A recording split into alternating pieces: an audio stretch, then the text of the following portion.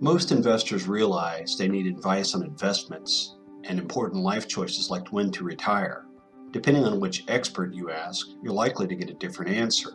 The main problem is that everybody has a conflict of interest, so you need to figure out what the expert's conflict is before you take their advice. Then you can decide whether they are indeed an expert that you can trust. Let's take a quick look at three types of experts. The first type of expert is the low-cost indexer. Vanguard is an example. They tell you to invest in a low-cost index of stocks.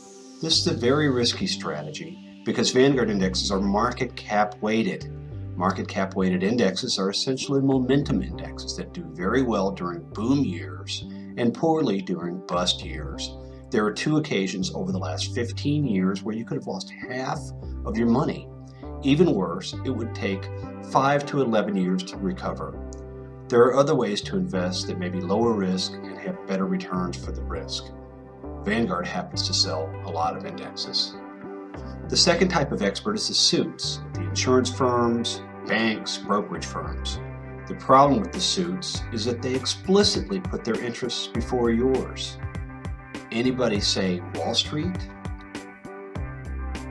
The third type of expert is the financial thought leaders.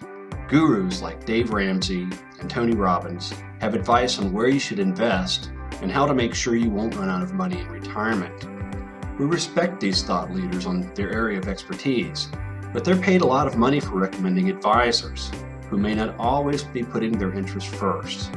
We've written a book providing more detail on these problems with working with experts and our recommendation on which experts you can trust.